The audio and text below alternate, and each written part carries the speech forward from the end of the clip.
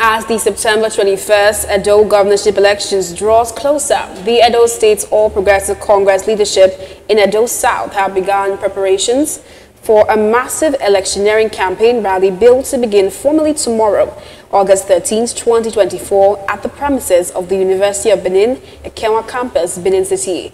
According to the campaign director for APC Edo South, Mr. Lucky Imaswe, over 10,000 party stalwarts and supporters are expected at the venue, where preparations and setting up is already underway.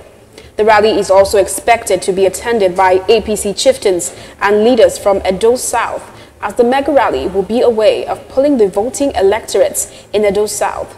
As at the time the news crew visited the venue of the mega rally, the stage, canopies and chairs were being set up in preparation for the rally. According to Mr. Lucky Imaswe, the program will commence at 11 o'clock in the morning.